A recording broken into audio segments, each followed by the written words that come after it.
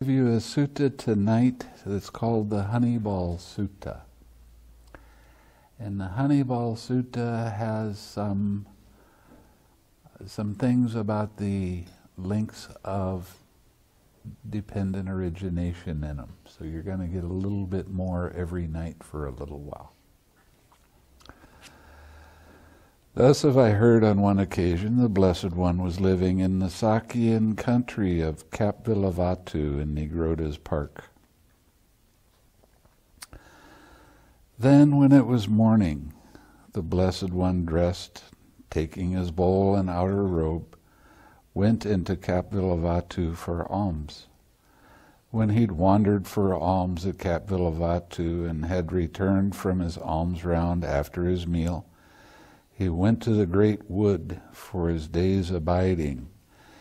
Entering the great wood, he sat down at the root of a bulva sapling for the day's abiding. Dandapani, the Sakyan, while walking and wandering for exercise, also went to the great wood, and when he entered the great wood, he went to the bulva sapling where the Blessed One was, and exchanged greetings with him. When this courteous and amiable talk was finished, he stood at one side, leaning on his stick. This shows that Dandapani was not respectful of the Buddha's teaching. He knew that the Buddha was the teacher, and the teacher's head is always supposed to be higher than anybody else's. So he asked the Blessed One, what does a recluse assert? What does he proclaim? Friend, I assert and proclaim my teaching in such a way that one does not quarrel with anyone in the world, with its gods, its maras, and its brahmas, in this generation with its recluses and brahmins, its princes and its people, in such a way that perceptions no longer underlie that Brahman who abides detached from sensual pleasures, without perplexity, shorn of worry, free from craving for any kind of being. When this was said, Dandapani, the Sakyan, shook his head, wagged his tongue, and raised his eyebrows until his forehead was puckered with 3 lines. Then he departed leaning on his stick. When it was evening, the Blessed One rose from meditation and went to the Nigroda's park, where he sat down on a seat made ready for him, and told the monks what had taken place. So this tells you right there that the Buddha didn't always sit on the ground cross-legged. Quite often he would sit on a chair, and it was made ready for it, so he didn't have to get all the way down. When this sutta was given, he was getting old. He was maybe 73, 74 years old, so it was getting harder for him to get up and down, as happens. Boy, does it. Then a certain monk asked the Blessed One, but Venerable Sir, how does the Blessed One assert and proclaim his teachings in such a way that he does not quarrel with anyone in the world, with its gods, its maras, and its brahmas in this generation, with its recluses and brahmins, its princes and its people? And Venerable One, how is it that perceptions no more underlie the Blessed One, that Brahman who abides detached from sensual pleasures, without perplexity, shorn of worry, free from craving for any kind of being? Monks, as to the source through which perceptions and notions born of mental proliferation, one of my favorite words these days, besets a man, if nothing is found there to delight in, welcome, and hold to, this is the end of the underlying tendency to lust, of the underlying tendency to aversion, of the underlying tendency to craving, of the underlying tendency to views, of the underlying tendency to doubt, of the underlying tendency to conceit, of the underlying tendency to desire for being, of the underlying tendency to ignorance. This is the end of resorting to rods and weapons and of quarrels, brawls, disputes, recrimination, malicious words, and false speech. Here these evil, unwholesome states cease without remainder.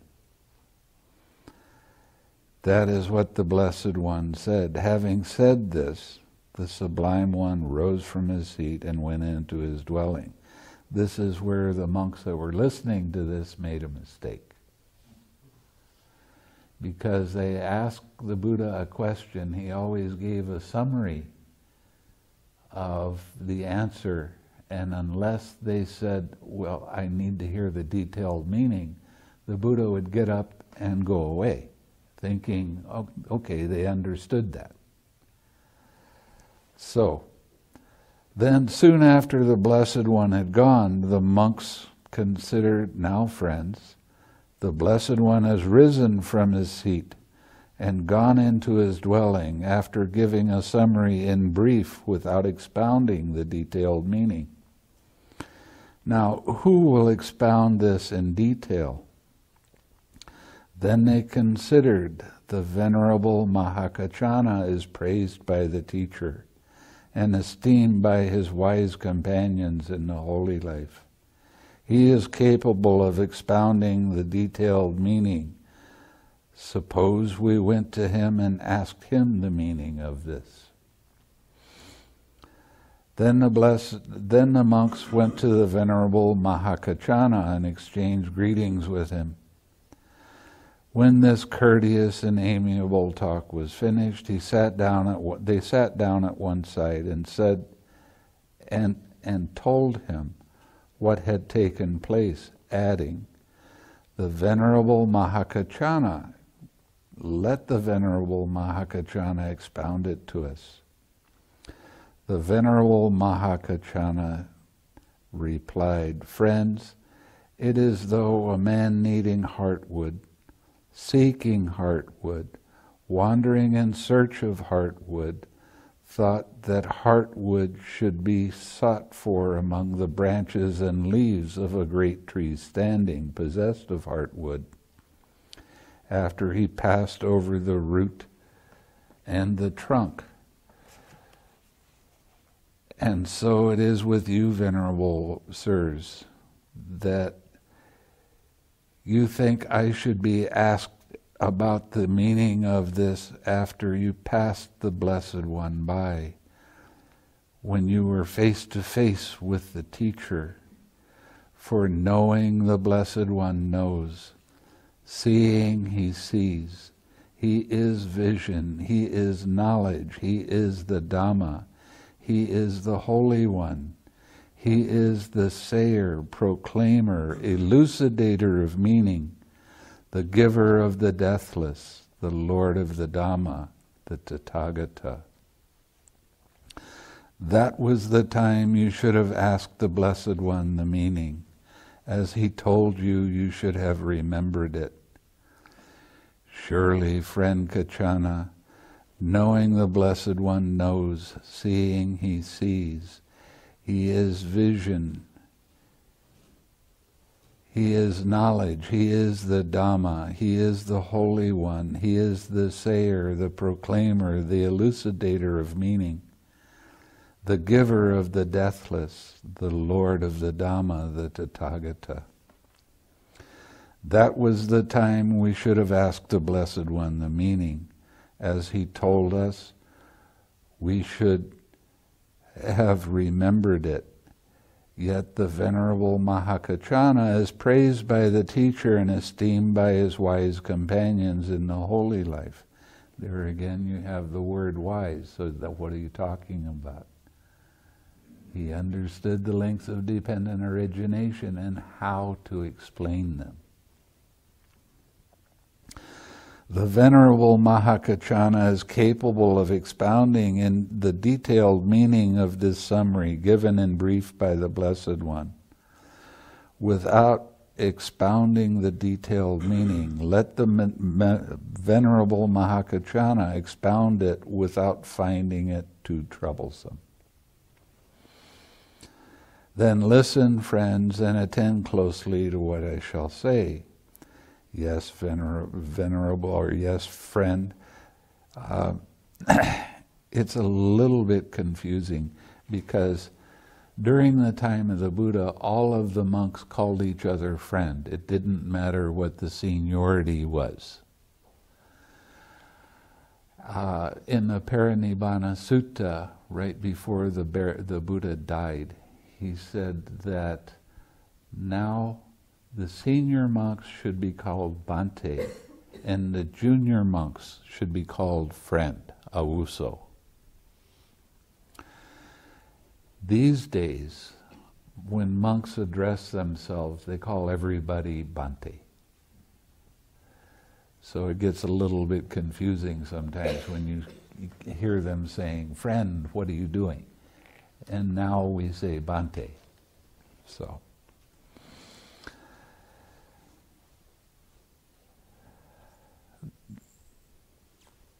The Venerable Mahakachana said this: Friends, when the Blessed One rose from his seat and went into his dwelling after giving a summary in brief, without expounding the detailed meaning, that is, monks as to the source through which perceptions and notions born of mental proliferation beset a man, if nothing is found there to delight in, welcome and hold to, this is the end of the underlying tendency to lust, the underlying tendency to aversion, the underlying tendency to craving, of the underlying tendency to views, of the underlying tendency to doubt, of the underlying tendency to conceit, of the underlying tendency to desire for being,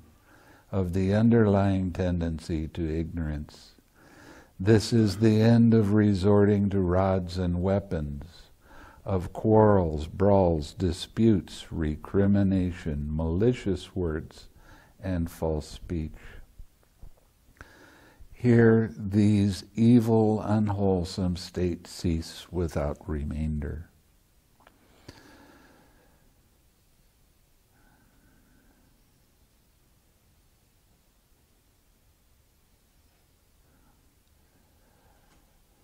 Friends, when the Blessed One rose from his seat and went into the dwelling after giving a summary in brief without expounding the detailed meaning,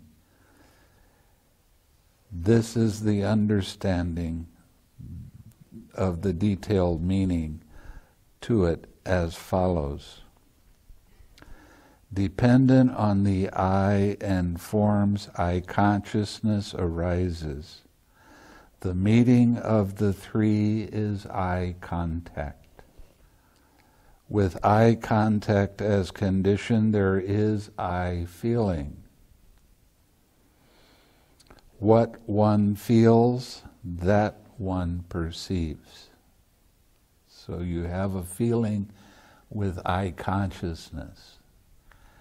And as soon as that feeling arises, there is the perception, the perceiving of this is a pleasant sight, an unpleasant sight, a neutral sight. What one perceives, that one craves. What one craves, that one thinks about. What one thinks about, that one mentally proliferates. With what one has mentally proliferated as the source, perceptions and notions born of mental proliferation beset a man with respect to the past, future, and present forms cognizable through the eye. What is mental proliferation saying? Mental proliferation is getting caught up in the story about.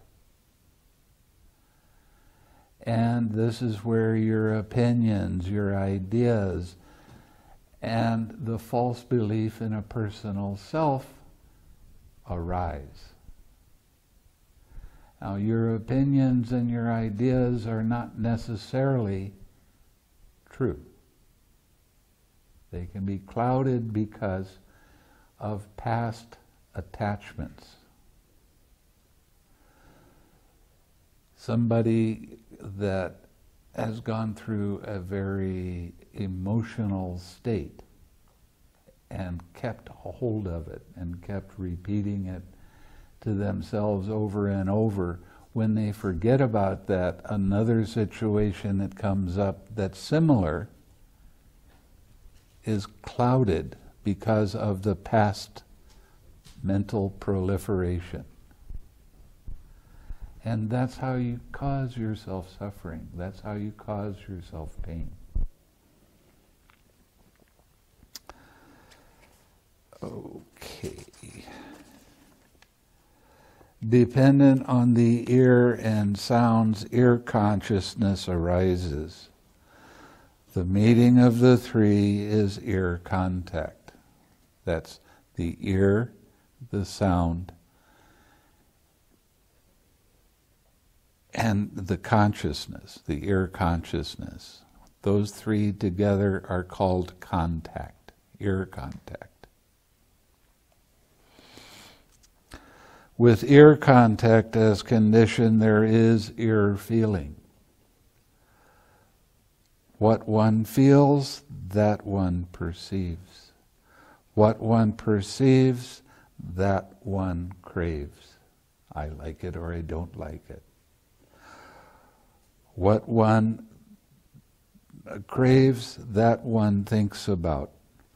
What one thinks about, that one mentally proliferates. With what one has mentally proliferated as the source, perceptions and notions born of mental proliferation beset a man with respect to the past, future, and present sounds cognizable through the ear.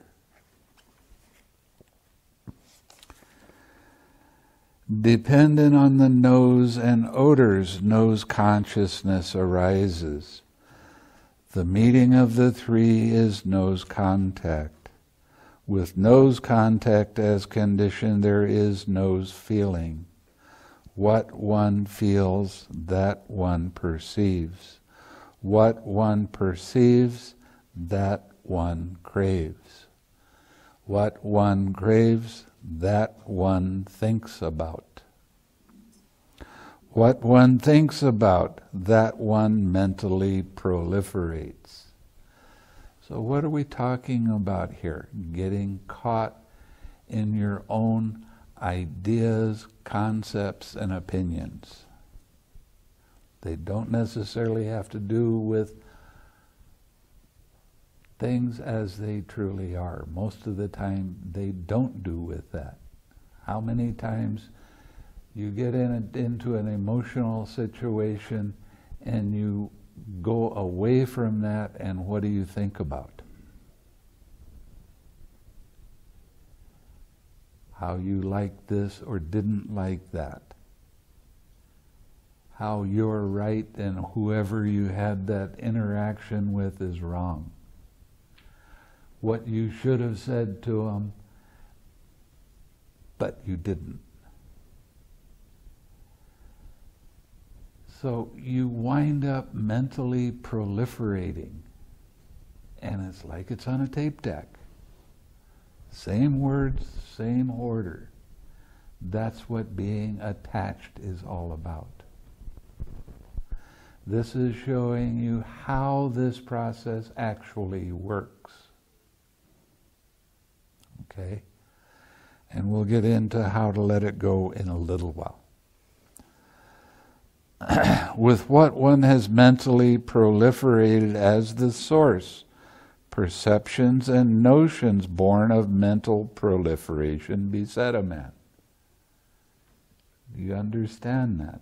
How you get beset upon the suffering that you are causing yourself by your mental proliferation and opinions and ideas that are clouded already because you're taking it personally. You're saying, this is me, this is the way it actually is. These are my thoughts, these are my feelings. And I'm right and they're wrong.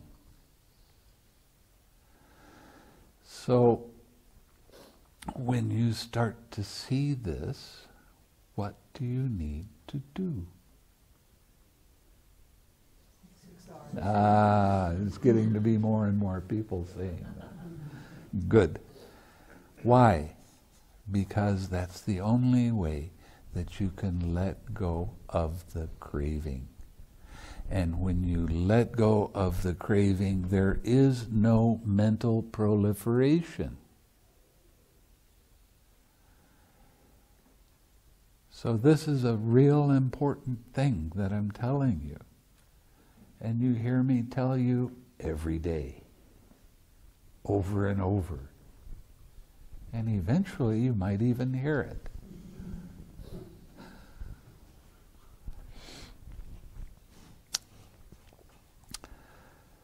So, with what one has mentally proliferated as the source, perceptions and notions born of mental proliferation beset a man with respect to the past, future, and present odors cognizable through the nose. This is a real short sutta, except for the ... which makes it a long sutta. Dependent on the tongue and flavors, tongue consciousness arises. The meeting of the three is tongue contact. With tongue contact as condition, there is tongue feeling. What one feels, that one perceives. What one perceives, that one craves. What one craves, that one thinks about. The very start of the false belief in a personal self is craving. Now, almost all of the suttas, they make a big deal about clinging. But craving is where that false belief actually begins. I like it, I don't like it. That's what craving is. So when you use the 6 R's, what you see is you let go of that tension and tightness caused by that craving. And right after you relax, there is no more thoughts. There is no mental proliferation. There is only this clear, bright, pure mind. And you bring that pure mind, and it's pure because you don't have any craving in it. It's pure, and you bring that pure mind to your smile and your object to meditation. That's why a lot of you are starting to see that when you do this, your progress starts to get very fast. And you really start understanding, now I understand what he's talking about here. This is really good. So the 6 R's are, and right effort is the most, I can't say most, is a real important part of the Eightfold Path. Because every part of the Eightfold Path, and we'll get into that a little bit later, is important. And the Eightfold Path is practiced. All of the links of all of the folds of the Eightfold Path occur when you let go of craving. When you relax that tightness that happens around your brain.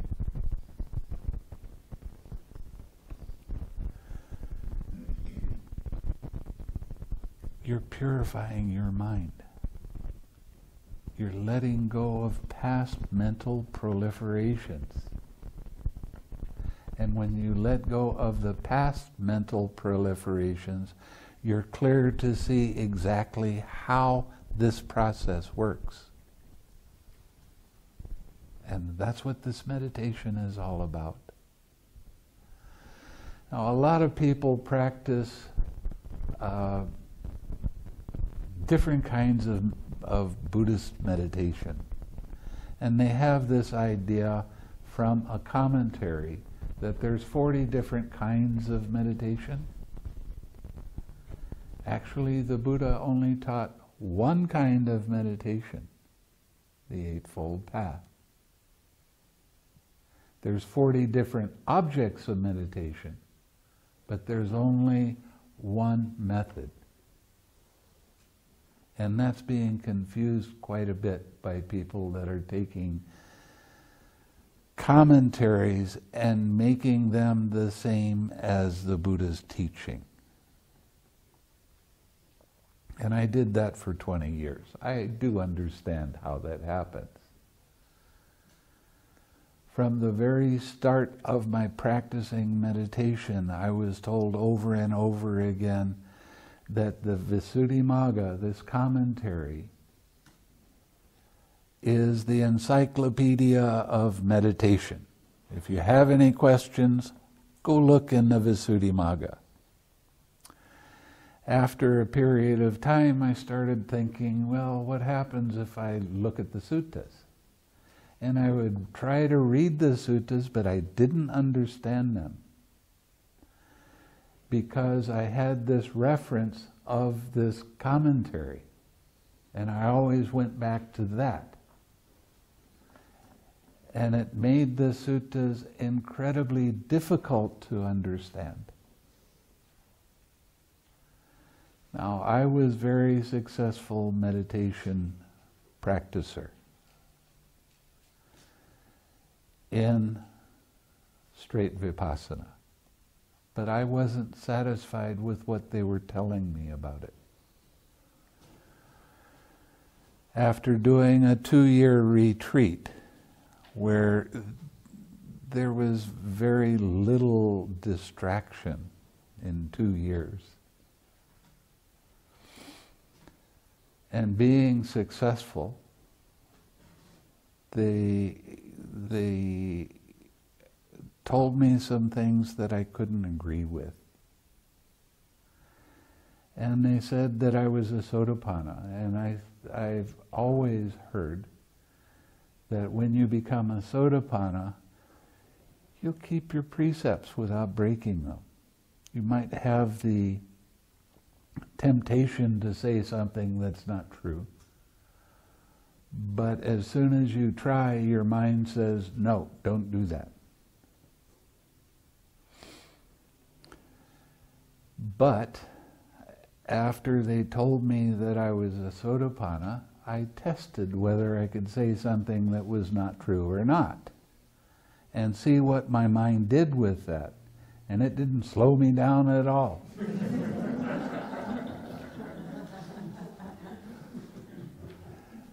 So I became very disenchanted with straight vipassana.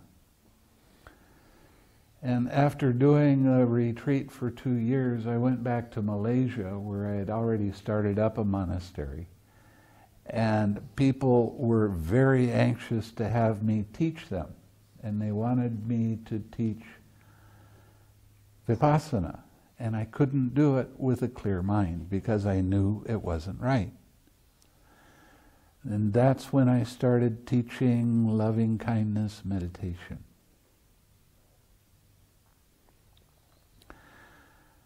When you practice loving-kindness meditation, you start changing your perspective of things in life. You don't get so caught up in the emotional roller coasters that you used to get caught up in. There is true personality development when you're practicing the 6 R's. Your personality starts to soften. You start to notice when you're so incredibly critical of yourself and how you beat yourself up because you did something that maybe was right and maybe it wasn't. But you start seeing that you're causing yourself all of this suffering by this kind of mental proliferation. So you start changing a little bit, and you start being softer with your interaction with yourself. Now, part of the Eightfold Path is called right speech, and that's always defined as you don't tell any lies, you don't curse, you don't cause problems between one group and another, and you don't gossip. That's right speech, the way they define it. But right speech is having the right speech with yourself. How do you criticize yourself and keep making the same mistakes over and over again? Why do you do that to yourself? Because you're not being mindful in the present moment, or the present, that this is what you're doing. You're developing unwholesome habits. What's an unwholesome habit? Taking these thoughts, this mental proliferation, personally, and beating yourself up. I told some people in Indonesia that I was going to go out and get some boxing gloves so they can really do it right, because they were so hard on themselves. They were so trying to be perfect with everything. And you're not going to be. And you're going to make mistakes. Good. How do you learn if you don't make mistakes?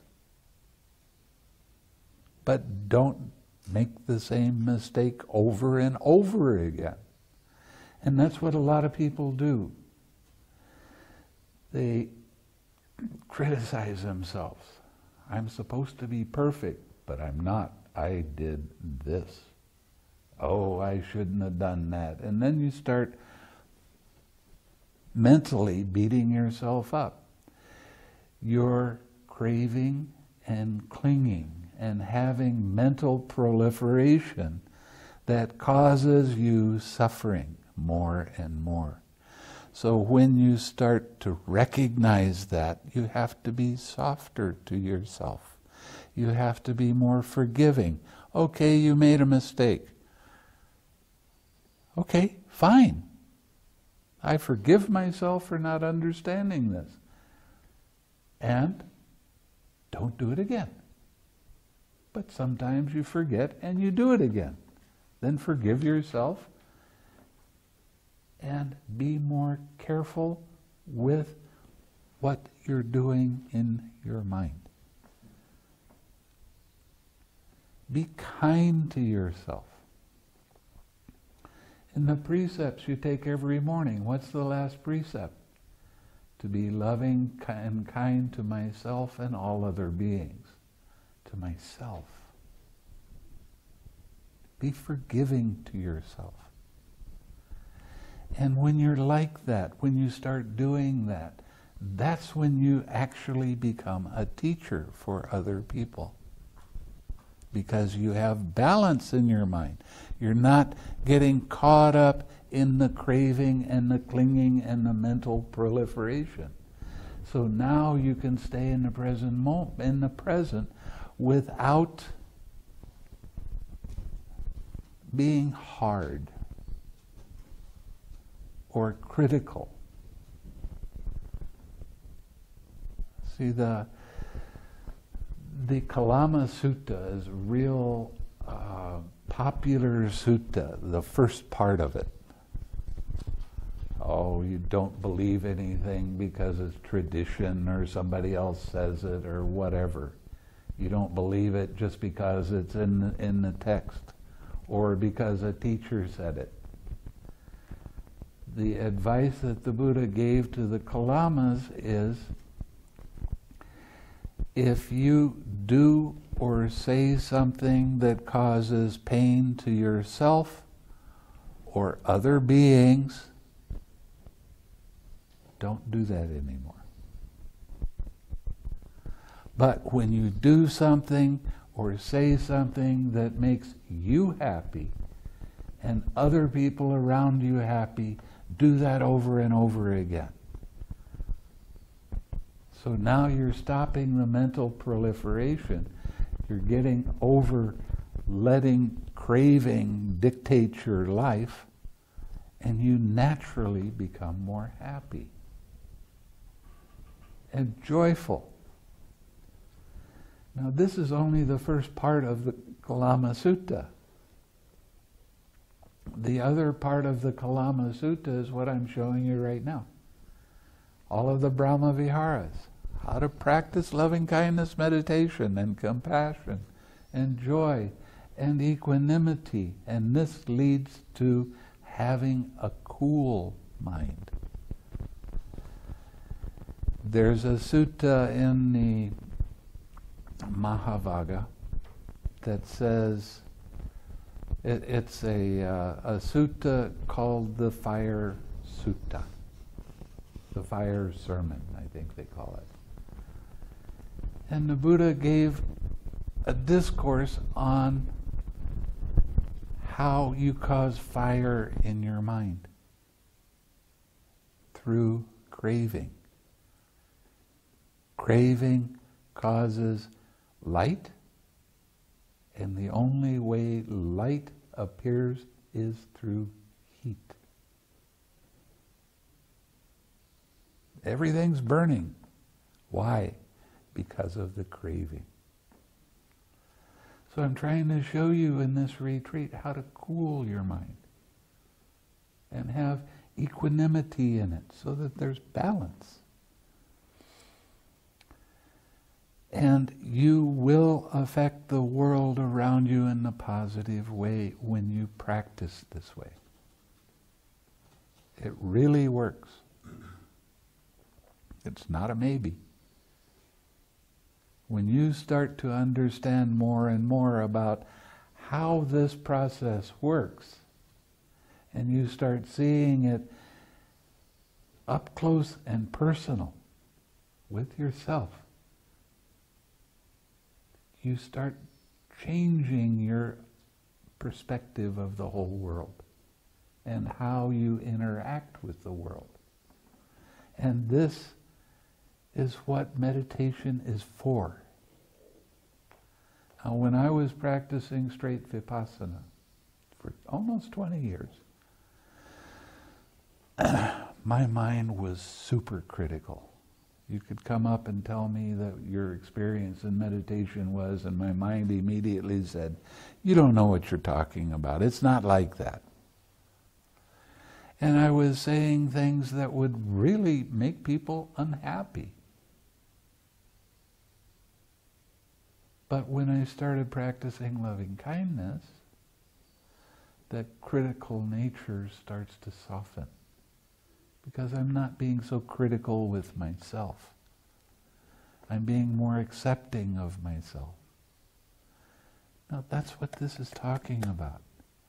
In the present moment, in the past. Forgive yourself for past things that you were beating yourself up for. Oh, this is wrong. I shouldn't have done that. Well, can't change it now. It's already done. But you can forgive yourself for not understanding. You can forgive yourself for making a mistake.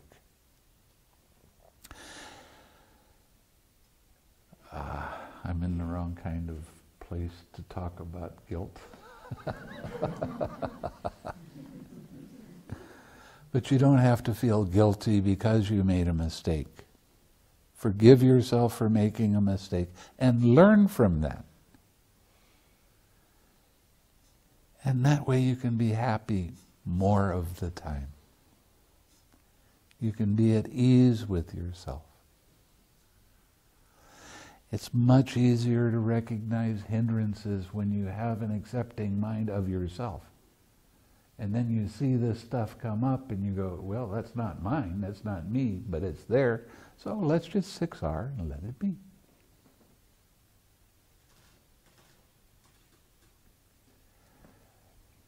It's a real important thing to remember that these hindrances are going to arise and they're there to help you. Yeah, but I don't like. Oh, I don't care. Who doesn't like? I don't. Who's taking it personally? I am. Who's making themselves suffer? I am. So you use the 6Rs to let go of that false belief in a personal self. And you start seeing things more impersonally. And you don't have that emotional upset that causes so much pain to ourselves. You start having more balance. And you can see this in a number of different suttas that the Buddha is talking about this. It doesn't matter what somebody else says. It doesn't matter whether it's harsh or gentle. It doesn't matter whether it's true or untrue. It just doesn't matter. That's their opinion. They can have that. But I can rate loving kindness to that person.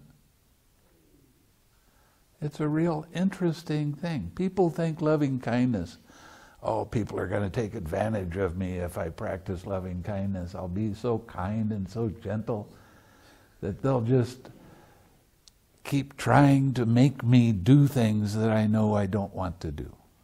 Well, that's not the way it works. When somebody comes up to you with something they want you to do and take advantage of you, you start radiating loving kindness to them. Because that's what they really want. Everybody wants to be loved. Everybody wants to be accepted. So, practice sending loving kindness to everybody you see. All day. And you start seeing a change. You want to change the way this government works?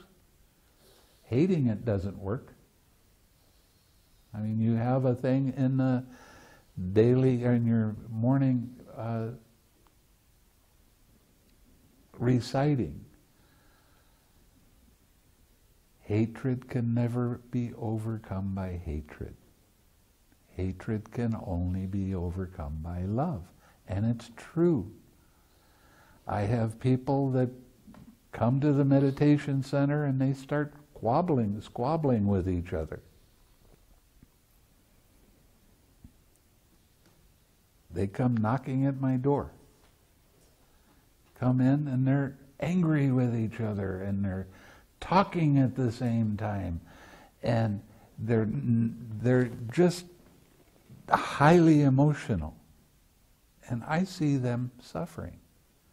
I see them as really causing each other and themselves pain.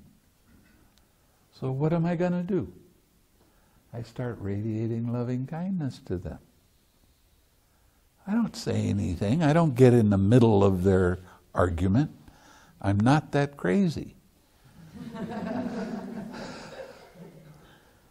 So I start radiating loving kindness, and before long they stop talking at the same time, and they start discussing what the problem is.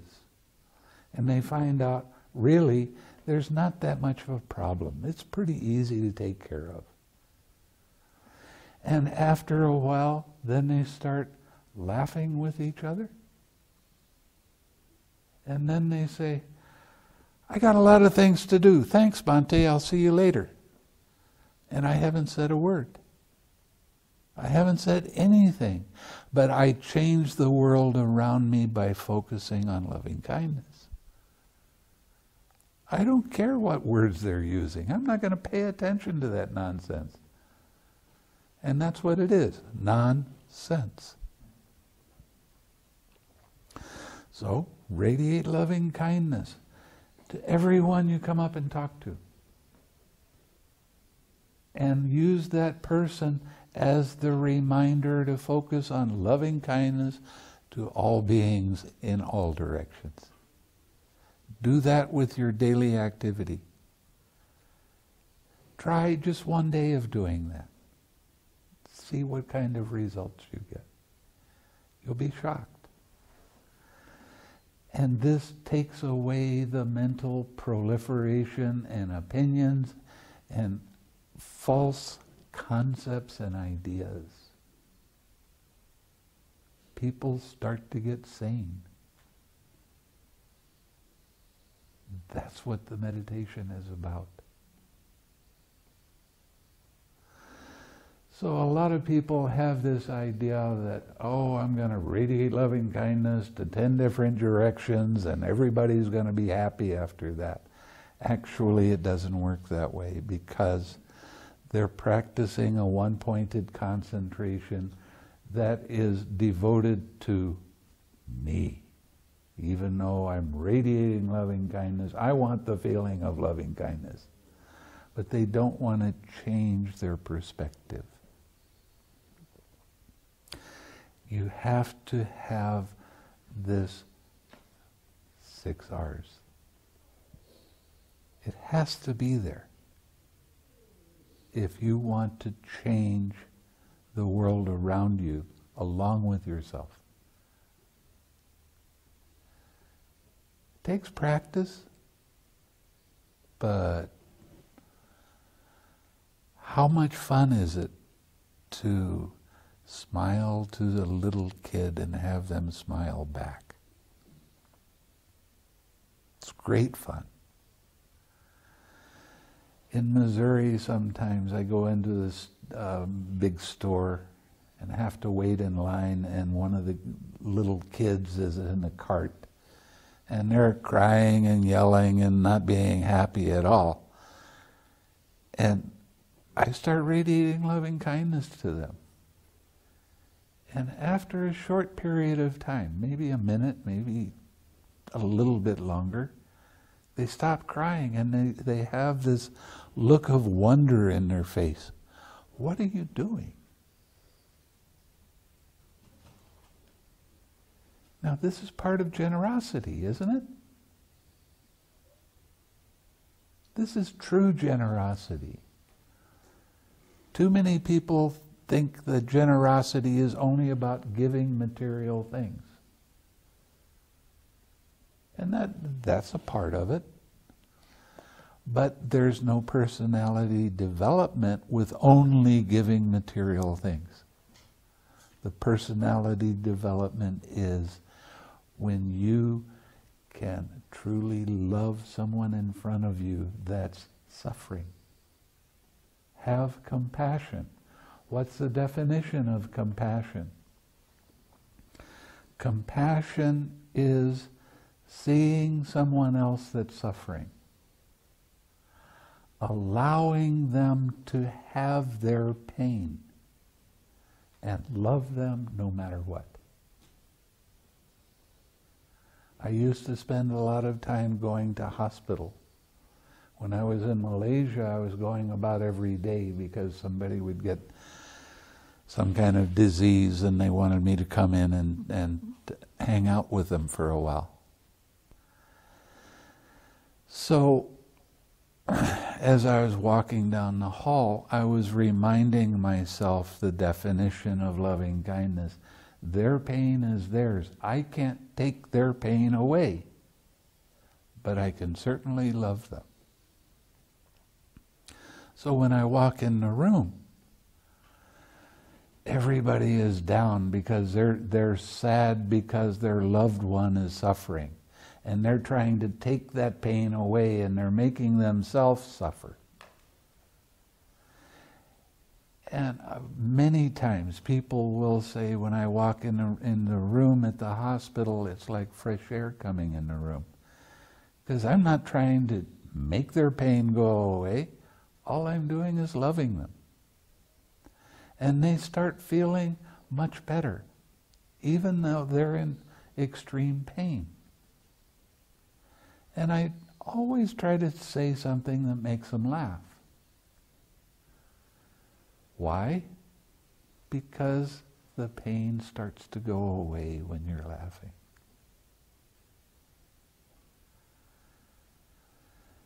The family members, what they do is they come in and they adjust the pillow and adjust the blankets, open the window or close the window or run out and get a glass of water and bring it back, but they're really suffering a lot.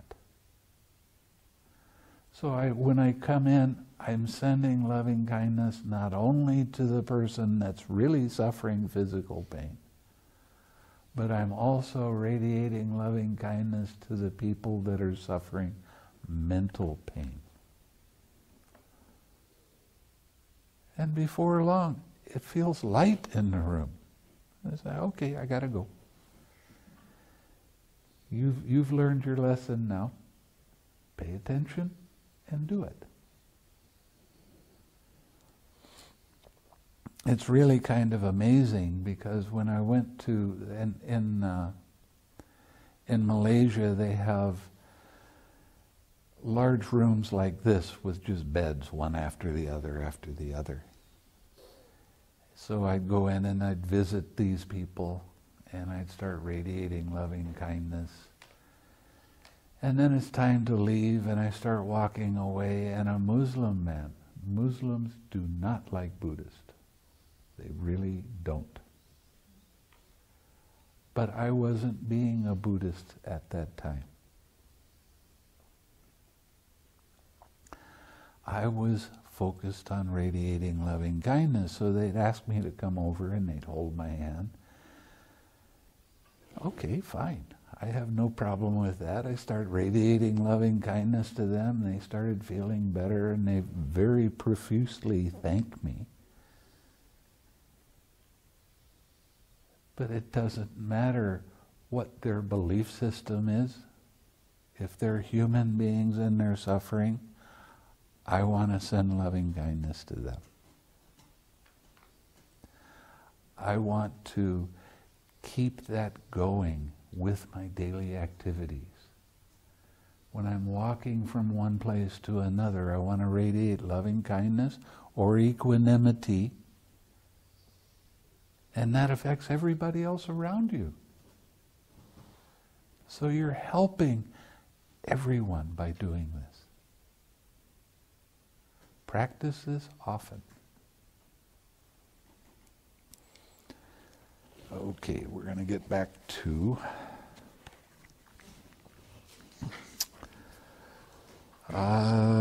dependent on the body and tangibles. Body consciousness arises.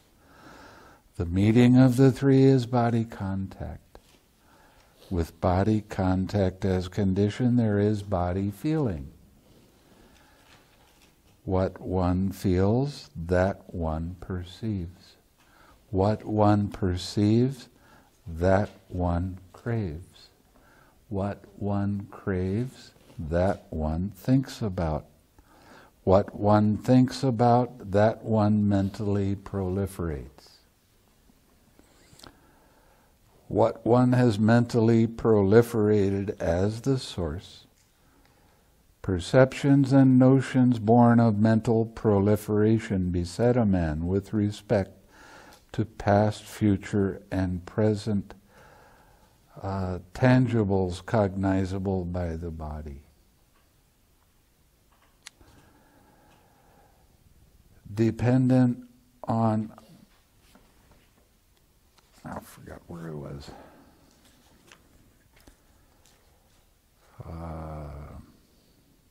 Dependent on mind and mind objects, mind consciousness arises. The meeting of the three is mind contact. With mind contact as condition, there is mind feeling. With mind feeling as condition,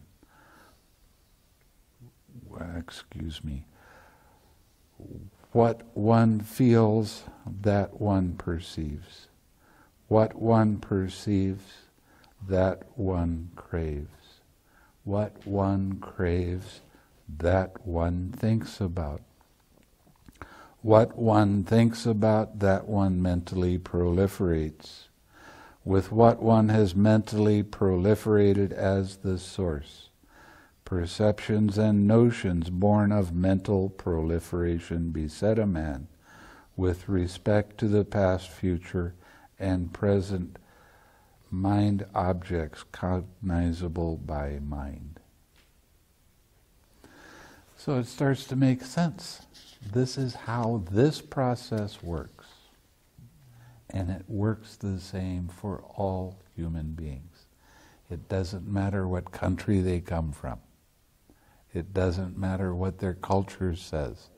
This is how it actually works.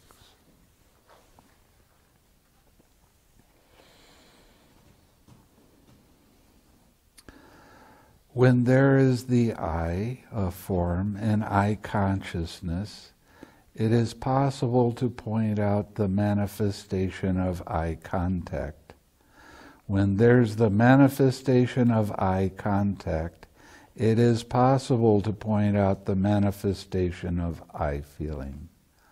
When there's the manifestation of eye feeling, it is possible to point out the manifestation of perception. When there is the manifestation of perception, it is possible to point out the manifestation of craving.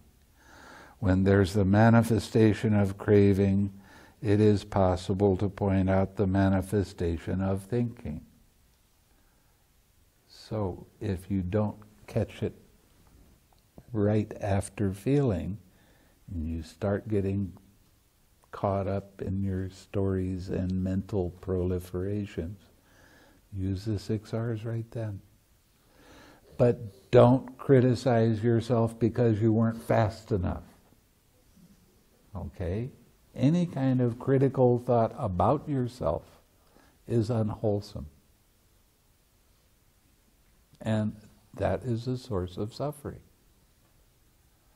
So it's a real important thing to use the 6 R's so much that it becomes automatic. And it will. It will become automatic over a period of time. Every time you experience the 6 R's, you are experiencing the third noble truth, the cessation of suffering. You're letting go of the suffering. How much lighter and cooler does your mind become because of that?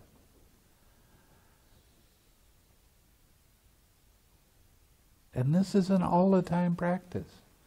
This is not just about sitting. It was a real good thing when the Japanese came over to America and they introduced Zen meditation. But one of the things that they did was they got across the idea that the only time you can meditate is when you're sitting.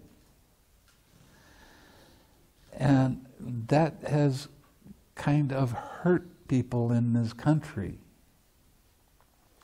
And when you start thinking about only doing it while you're sitting, that means you don't have to pay attention to what you're doing during the rest of the day.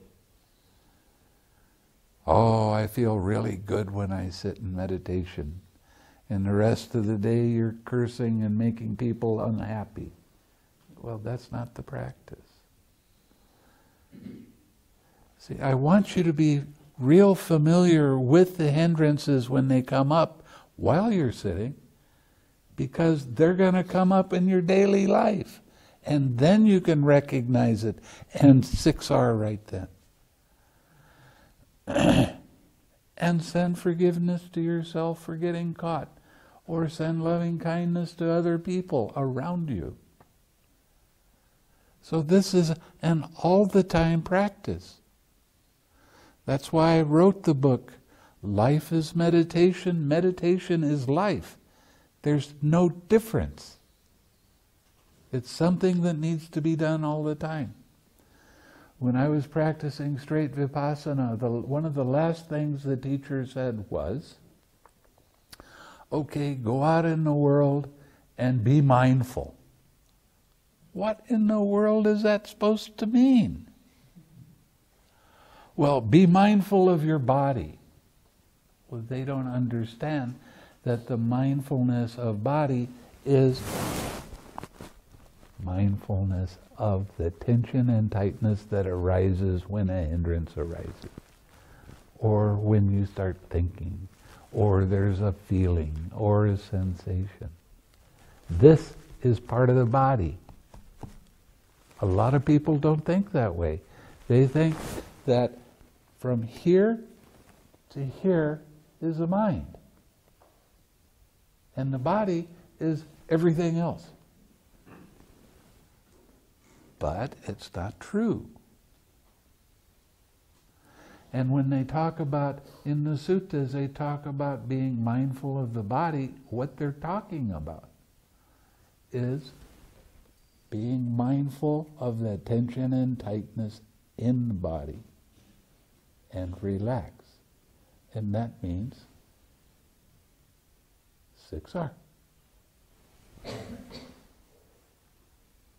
So there's a lot of misunderstanding in Buddhism because of the kind of practices that they are using.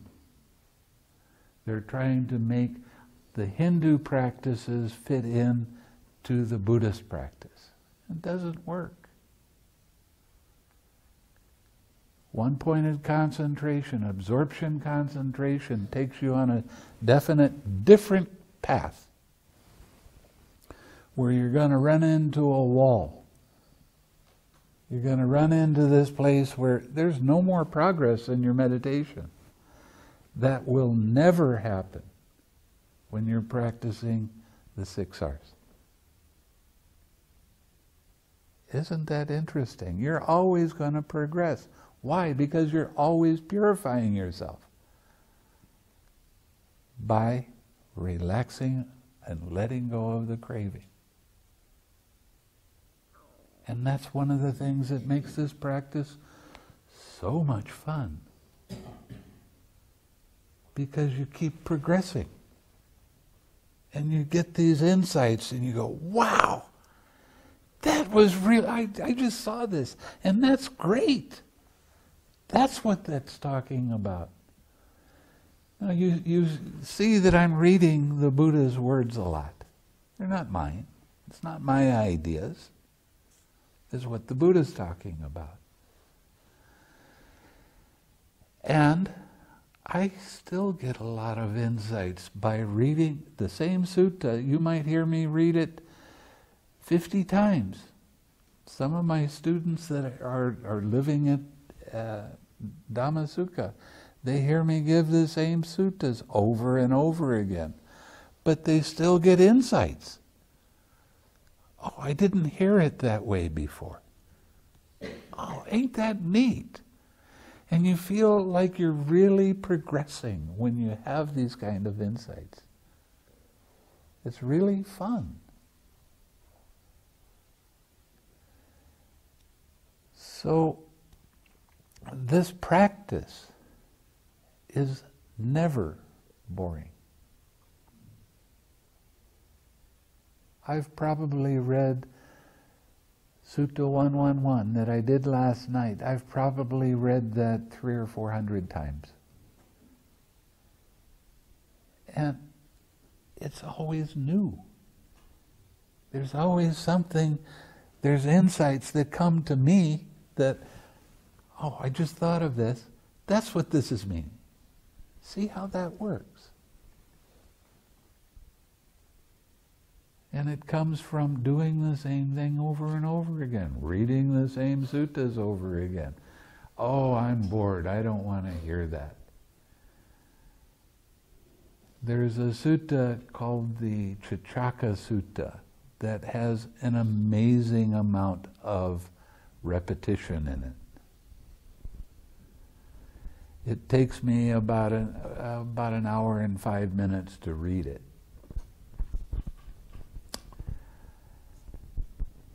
I do it for every retreat. And a lot of people have heard me do this over and over and over again. And then they'll come in for the interview and they'll say, well, did you like the sutta last night? Yeah, I really heard it this time, and I really do understand it. All right, good for you. It's not easy to read with so much repetition. But why do you think the Buddha has so much repetition in the suttas? So it will get set in your mind. Now, when he gave a discourse, his discourses sometimes would last all night because there was so much repetition. And nobody complained about it taking so much time. Nobody complained about it at all. Part of our problem right now is we read the suttas. We need to hear the suttas. And hear all of the repetition. And hear it with interest. Joseph Goldstein just wrote a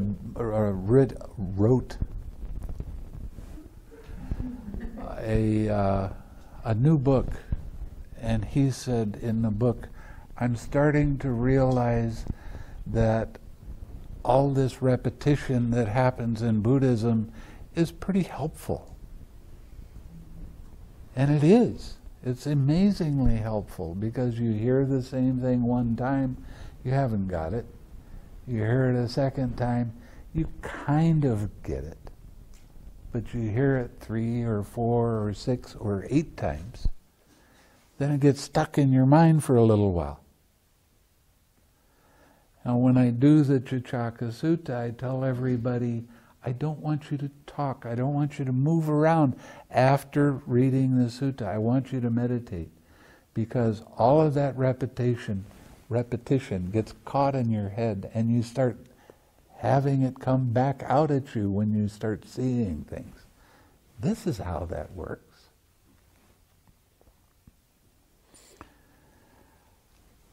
I highly recommend that you memorize this sutta. Now, one of my students had a stroke about 20 years ago, and it affected her memory. When she first came and started practicing with me, she said, I can't remember anything. Well, that's a challenge for me. So I would start repeating things over and over and get her to say them over and over. And before long, she knew all of the Four Noble Truths. And then she knew the 5 aggregates. And then she really got adventuresome and she memorized the Eightfold Path. And I got her doing this kind of thing over and over and over again. I said, I'd ask her to repeat something, and she'd do it. And I say, I thought you didn't have a memory. And the Kema is who I'm talking about, Sister Kema. She was driving me around the country so that I could teach in different places. And while I was driving or riding with her, I was getting her to recite all of this different stuff. And she'd do it, and then I'd say, okay, do it again. Okay, do it again. Now do it backwards. Oh, that was tough. But she got so she could do it forwards and backwards, like the 5 aggregates. That's not much, it's just 5 things to remember. It took about 3 hours of going over the same thing over and over and over again before she got it. But once she got it, she still has it to this day. That's what the repetition is all about. You need to have repetition. But we're in the fast food generation. We like things fast. We want it simple and easy. Make it quick. I've had people complain to me, you talk too long. Why don't you just talk for about a half an hour? Well, I got too much to tell you to talk it up for a half an hour. And how much time do you hear me repeating myself? So you can get it stuck in your mind. So you can understand the importance of hearing it over and over again. So there was one instance, we were in California and we had to drive back to Missouri while she was driving. And I told her I wanted her to have the Chichaka Sutta memorized by the time we got back. And she did. And the next year we went to Indonesia, we got in a car accident, and she has a very weak back and it gets thrown out very easily, and she was really suffering, so we took her to the hospital, and she said, she's laying down on the bed kind of moaning, and she said, what am I supposed to be doing with my mind? I said, recite the Chichaka Sutta. And she did, and the pain went away, because she wasn't focusing on it. And she was seeing this process that I'm showing you right now. She's seeing this process. This is how this works. And she didn't take it personally. So there's a lot of advantages to memorizing what the Buddha said. Some suttas more than others. But the easiest sutta in this whole Majjhima Nikaya to memorize is the Chichaka Sutta, because it has so much repetition in it. And you'll see.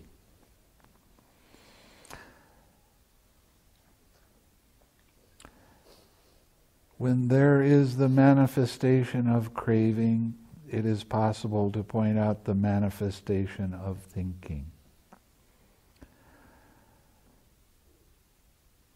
When there's the manifestation of thinking, it is possible to point out the manifestation of besetment by perceptions and notions born of mental proliferation. When there is the ear, a sound, and ear consciousness, it is possible to point out the manifestation of contact. When there is the manifestation of contact, it is possible to point out the manifestation of feeling. When there's the manifestation of ear feeling, it is possible to point out the manifestation of perception. When there's the manifestation of perception, it is possible to point out the manifestation of craving. When there's the manifestation of craving, it is possible to point out the manifestation of thinking. When there's the manifestation of thinking, it is possible to point out the manifestation of besetment by perceptions and notions born of mental proliferation. When there is the nose and odors and nose consciousness, it is possible to point out the manifestation of nose contact. When there is the manifestation of nose contact, it is possible to point out the manifestation of nose feeling. When there's the manifestation of nose feeling, it is possible to point out the manifestation of perception. When there's the manifestation of perception, it is possible to point out the manifestation of craving. When there is the manifestation of craving, it is possible to point out the manifestation of thinking. When there's the manifestation of thinking, it is possible to point out the manifestation of besetment by perceptions and notions born of mental proliferation. When there is the tongue, flavors, and nose consciousness, it is possible to point out the manifestation of nose contact. Tongue contact, excuse me. When there's the manifestation of tongue contact, it is possible to point out the manifestation of tongue feeling. When there's the manifestation of tongue feeling, it is possible to point out the manifestation of perception. When there is the manifestation of perception, it is possible to point out the manifestation of craving. When there's the manifestation of craving, it is possible to point out the manifestation of thinking. When there is the manifestation of thinking, it is possible to point out the manifestation of besetment by perceptions and notions born of mental proliferation. When there is the body, a tangible and body consciousness, it is possible to point out the manifestation of body contact. When there's the manifestation of body contact, it is possible to point out the manifestation of body feeling. When there is a manifestation of body feeling, it is possible to point out the manifestation of perception. When there's the manifestation of perception, it is possible to point out the manifestation of craving. When there's the manifestation of craving, it is possible to point out the manifestation of thinking. When there is the manifestation of thinking, it is possible to point out the manifestation of besetment by perceptions and notions born of mental proliferation.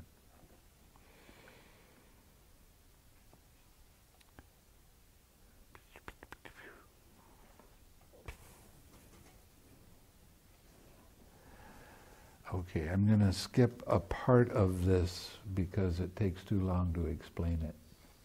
And I've been talking for a long time and we still have a ways to go. Friends, when the Blessed One rose from his seat and went into his dwelling after giving a summary and brief, without expounding the detailed meaning, that is, monks, as to the source through which perceptions and notions born of mental proliferation beset a man, if nothing is found there to delight in, welcome and hold to, this is the end of the underlying tendency to lust, the underlying tendency to aversion, the underlying tendency to craving, the underlying tendency to views, the underlying tendency to doubt, the underlying tendency to conceit, the underlying tendency to desire for being, the underlying tendency to ignorance. This is the end of resorting to rods and weapons, of quarrels, brawls, disputes, recrimination, malicious words, quarrels, brawls, false speech. These evil, unwholesome states cease without remainder. I understand the detailed meaning of this summary to be thus. Now, friends, if you wish to go to the Blessed One and ask him the meaning of this, as the Blessed One explains it to you, so you should remember it. Here the monks having delighted and rejoiced in the Venerable Mahakachana's words, rose from their seats and went to the Blessed One. After paying homage to him, they sat down at one side and told the Blessed One all that had taken place after he had left, adding, then Venerable Sir, we went to the Venerable Mahakachana. Ask him about the meaning of this. The Venerable Mahakachana expounded the meaning to us with these terms, statements, and phrases. Mahakachana is wise, monks. Mahakachana has great wisdom. If you had asked me the meaning of this, I would have explained to you in the same way that Mahakachana has explained it. Such is the meaning of this, and you should remember it. When this was said, the Venerable Ananda said to the Blessed One, Venerable Sir, just as if a man exhausted and hungry and weakness came upon a honey ball, wherever he would taste it, he would find its sweet, delectable flavor. So too, Venerable Sir, any able-bodied monk, wherever he might scrutinize with wisdom the meaning of this discourse on the Dhamma, would find satisfaction and confidence of mind, Venerable Sir. What is the name of this discourse on the Dhamma? As to that, Ananda, you may remember this discourse on the Dhamma as the honey ball discourse. That is what the Blessed One said. The Venerable Ananda was satisfied and delighted in the Blessed One's words. So this gives you a little bit of a taste of the links of dependent origination. It will get more in detail in the next couple of days. There is a book that was written in Sri Lanka by a monk by the name of Jnanananda. It's called Concept and Reality. And he took this sutta and made a whole book out of it. And it's absolutely great. It's not entertaining entertaining reading. But every monk that I've ever run across that has read that has high praise for it. He goes into depth and detail that's really remarkable. And he's right on. Now, we're going to be getting some copies that I can send to you if you want one. But don't look for it being simple reading. It is deep. But it is definitely worth it. So you can write an email to David and say you want a copy of the book, and we'll send it as soon as we get them. You have enough right now to take care of requests. Okay. So you can write to him right now, and when we get back, we'll send it to you. Just go to the website, info@dhammasutta.org. I got all the info. When I was in Sri Lanka, they donated some money to me after I gave a retreat, but it was all in Sri Lankan. And they don't trade Sri Lankan money into American money unless you go through a big hassle. So what I did was I took that money and had 500 copies of this book, because I'd already written to him, and I asked him if we could have 250 copies. And then I went to visit him. He's an old monk. He's on his last legs. He's about 85, and he only has about a quarter of his lung capacity. And I said, Venerable Sir, I ask permission to be able to print copies of this book. And he said, no. And I said, why? He said, because in America people are selling this book and it's supposed to be for free distribution. And he said, there's someplace in America, this Dhammasutta Meditation Center that wants 250 copies of it. And I said, yeah, that's me. But he wouldn't give me permission, so even though it is online, I couldn't take it offline and print it because he has to give me permission. Well, I started sending other monks to him asking if I could have permission to have some copies made, because I'm only going to be giving them away. I'm not charging anything. And finally he said yes, but it had to be printed by his printer.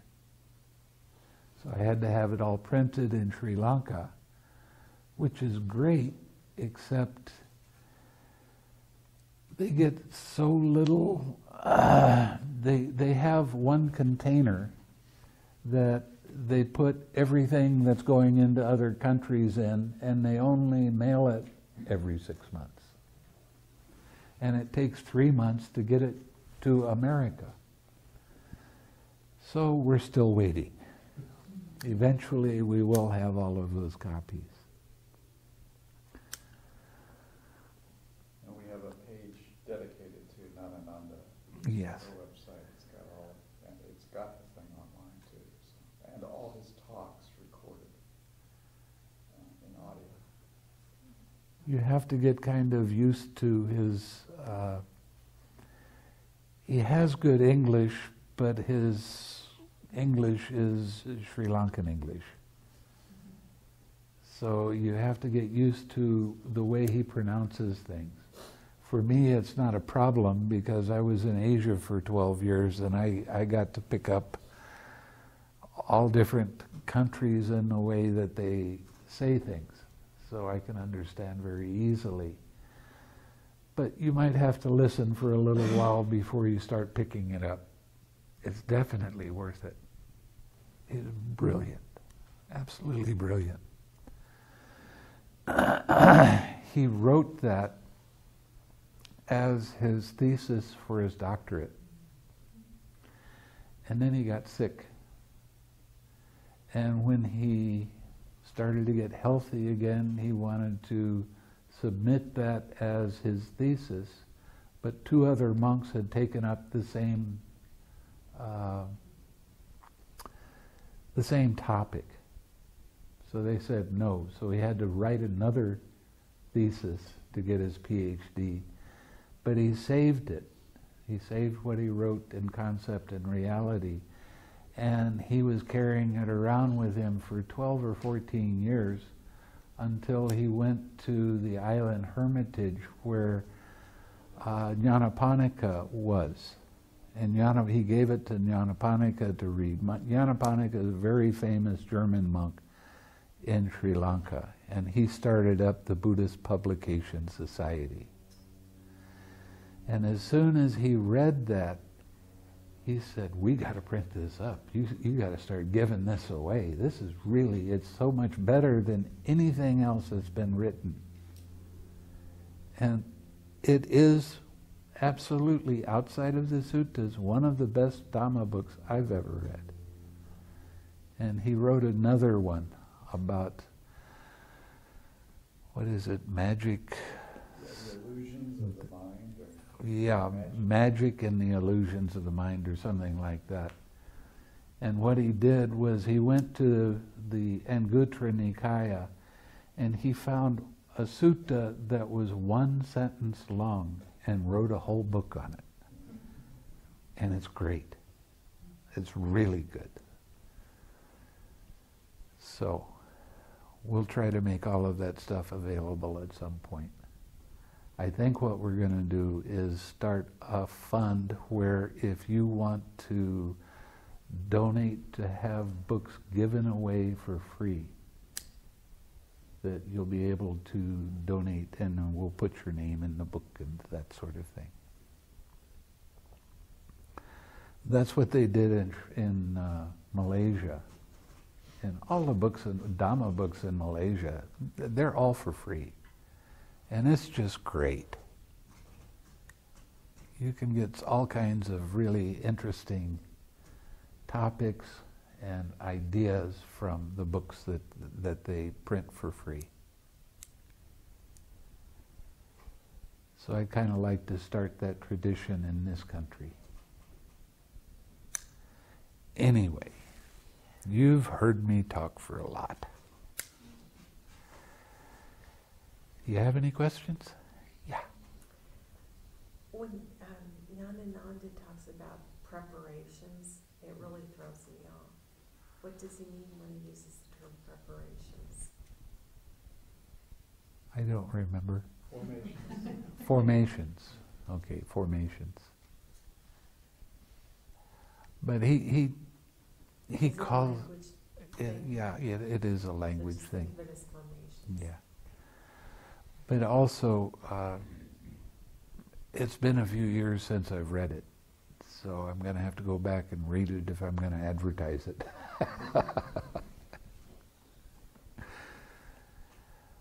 Yes. So really, you said something early on, and then I think you clarified it, but I just wanted to say it again to hear it again. Anytime we take something personal, it would be the 6R. Yes. Why? Because that's the start of the false belief in a personal self. Yeah. Well, that's the start of the false belief in a personal self. And as we go on more in depth with the links of dependent origination, I'm going to show you how every link has the Four Noble Truths in it, and the three characteristics. And this description of this process, it depends on one thing coming up, and then when that came up, it depends on this coming up, and that's why it's called dependent origination. When you get to a place where you have the cessation of perception, feeling, and consciousness at that time, you're experiencing still mundane nibbana, where there are no more conditions arising at that time. But they will start up again. Until you become an arahat, then you got no more problems. Why don't we share some merit?